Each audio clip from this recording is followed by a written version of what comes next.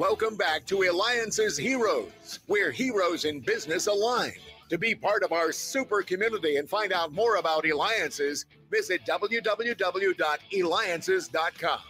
That's right. You know what I never shared with you? That opening music was made by a couple of guitarists that are members of Eliances. And also, by the way, speaking of that, it was so great because we continue to get feedback when I had on Billy Morrison, the guitarist for Billy Idol, and Wes Gear, a guitarist for Korn. So make sure you check out those past interviews by going to Eliances.com and click on the radio section. That's ELIANCES.com, the only place where entrepreneurs align. Okay, so what are you going to do when you build a business and you're ready to sell it? Or you're ready to buy it? Or you're dreaming of it, of what you need to achieve to be able to buy or sell, and that whole industry, because there's a lot of emotions, there's a lot of things with numbers and much more. And we have with us the expert, and I'm honored to introduce you to the Eliances world here today, Andy Cagnetta. He is the CEO, are you ready? For Transworld. They are the top ranked business brokerage company, Inc. 500, Franchise 500, and you can reach them at tworld.com. Of course, we'll have it on our website at Eliances.com. So, Andy, welcome to the show. Thanks for having me. I'm really excited to be here. Yeah, this is going to be great. Okay, so, I mean, I have so many things to be able to ask you in that, and it's just so many things that are going on. So, first of all is, so many things have to take place for this match, right? Of someone buying and someone else selling a company. How do you go about, first of all, handling the logistics of that, of the person and the emotions and everything behind them when they're on the point of selling and or buying? Because you represent either or side, correct? Yeah, correct. We're managing the process, and it is a very complicated process. And you know, sometimes you have a hat on, you're helping people do due diligence, and you're talking about numbers, and you kind of have an accounting and valuation hat on. And sometimes you have a hat on that you're a psychologist, because like you said, it is emotional. It's their baby, it's their future. I mean, it's all these things wrapped up into one, and then it's a lot of money. So people are very, you know, concerned about moving forward. And that's what we're here to do. We're here to help people, you know, take their shot at the American dream, take a piece of the apple pie, and, you know, buy a business or sell one. What are the hot businesses that people are buying and or selling, or are they the same? You know, not a lot has changed other than the demand for businesses has exploded. And there's been, you know, there's a lot of money on the street.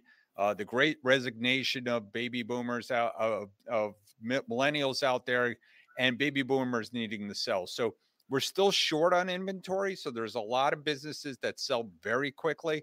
But of course, always the things that are hot are, you know, technology and service businesses, things that people could jump into that maybe they don't have a big background in, or they have other people to help them.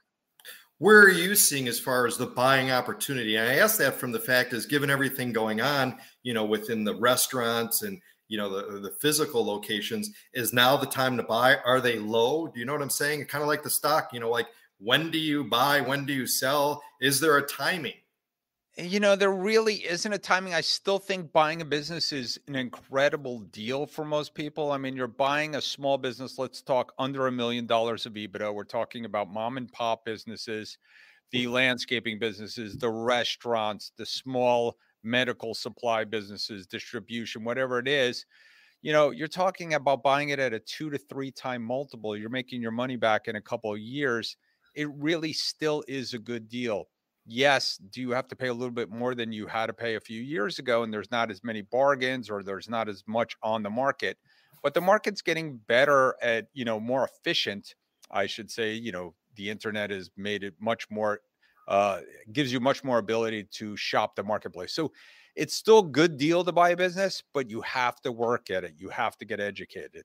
And again, we're talking with Andy Cagnetta, CEO of Transworld. Go to tworld.com, TWRLD.com, or at Eliances.com, and we'll provide the link to you. Andy, I got like a million questions, and we're getting questions from our listeners and stuff, ones that were pre-submitted.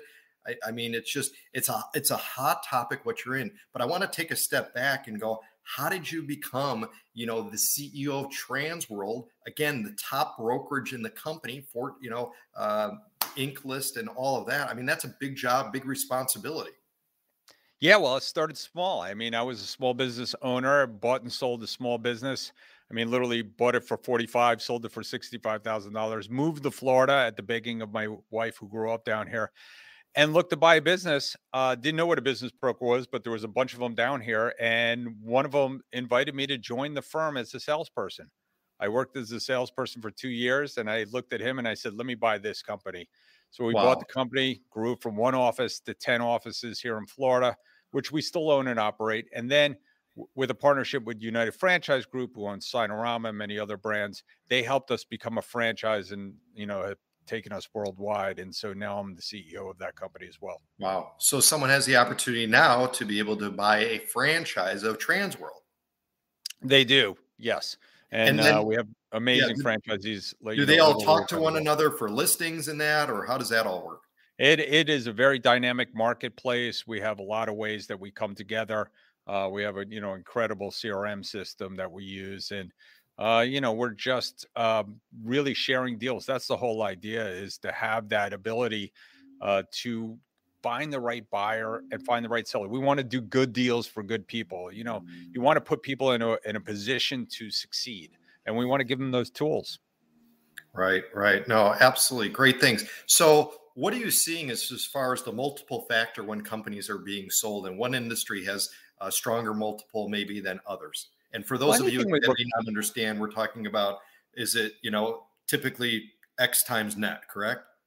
Yeah, it's usually a multiple of, again, small businesses, sub-$1 million EBITDAs or sub-$1 million net. You're talking about a 2 to 3 time multiple. Once you get toward the $1 million, you can get up to a 4 or 5 multiple. And if you get much bigger than that, the multiples can go up. So as the quality and quantity of earnings go up, so do the multiples. And what we're seeing is, demand pressure. I mean, there's people who want to buy businesses. And so that multiple has been creeping up a little bit, not significantly. We talk to, the people that do SBA loans and do valuations for them, and they have not the average sub-$1 million business would be 2.7. All right. So now we've got some of these questions were submitted ahead of time. Investors, they're looking to buy. Where do they start? How do they know what are kind of some of the key factors? Do they look at industries? Do they look at net profit? Do they look at gross revenue? Do they look at ones that can, online, offline, ones that can survive if there's another something going on in the world? Yeah, all of the above, right? So you're looking for a good deal. And I always say to people, you have like a report card, right? Something that doesn't have a customer concentration issue, something has a good history, something that has been around for a long time, something that's in a growing industry. All those things come into play. And the way to is dive in. You could go to our website, tworld.com, of course, and look at deals. But Biz Buy Sell is one of the bigger places out there that you could look at businesses. And what I tell people is, just go out there and start looking. Of course, work with me, send me the ad numbers. I will hunt those businesses down for you, or one of our staff will, and we will, start getting into the feel, and we could understand what you're looking for and match you up to the right business. All right, that's great. I mean, again, it's such a thing. How long are you seeing as far as from when the match is made for the due diligence and all that to take place, and someone to say, I've got it, or I sold it? Yeah, it's 30 to 90 days to get a deal done once everybody has come to a meeting of the minds. To average sale, right from they've decided to sell their business and they've listed the business with us till the sold date is usually about 9 months. And then how do I know as far as whether do I buy an existing business, or do I buy a new franchise, or do I buy an existed franchise? Is it based upon budget or experience, or how do you guide people through that? Because it's incredible how many different things there are to buy. Yeah, you have opportunities, right? And so entrepreneurs, I always say to people, if you woke up on Christmas or Hanukkah morning and you opened up toys and you read the instructions first and you like to follow instructions, maybe you're a franchise buyer.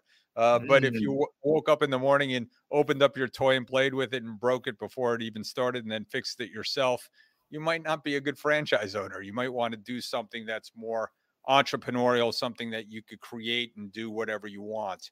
So it really, and it comes down to, again, I own a franchise now and I started as an entrepreneur. So there are great investments in both. It's about having the right fit and the right risk tolerance and the right, expectations of what you're going to make into the future. But it all boils down to, if you're going to buy a business, it's going to be work. How about funding? How do people go about getting funding for buying a business? Yeah, I mean, these days there's lots of ways to get it funded. The SBA program has been very prolific over the last several years. Several, at the beginning of the economic downturn, about 2009, 10, they went from 2 million to 5 million. So there's a lot of available capital for an existing business that's making money on the books that you can prove to a buy, and you have good credit as a buyer and you fit the profile. You can get SBA financing, buy business with about 10 to 20% down. There is, if that is not available to you, sometimes there's seller financing, where the sellers will finance the business themselves. And then, of course, there are some other ways to leverage your retirement account. There's a couple business Yeah. companies out there, and they're good programs. It's just a matter of how you want to do it. So is it best, where are you seeing as far as most of the profit coming out of? What I mean by that is it, and people buying, is it the brick and mortar? Is it the online? Is it the service industry? Like, is there, or are they all? They're all kind of hitting their stride. Of course, traditional retail might be something that people are afraid to go into. I think that there will be ways that people make money in retail moving forward. It just may look and feel differently in the past. But those service businesses, construction is huge right now.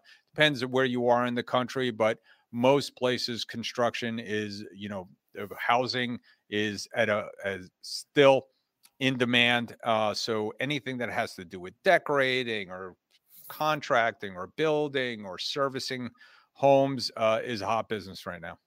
And again, you're listening, watching me, David Kogan, host of the Alliances Hero Show, interviewing Andy Cagnetta, CEO of Transworld. And thank you again to one of our sponsors, HireAct.com. That's HIRECT.com. Chat directly, hire quickly using the first chat-based app for startups. So make sure you go ahead and use them. I know many people that do. They're happy with it. So use HireAct.com. Andy, it's amazing the type of business. I really love the type of business that you're in.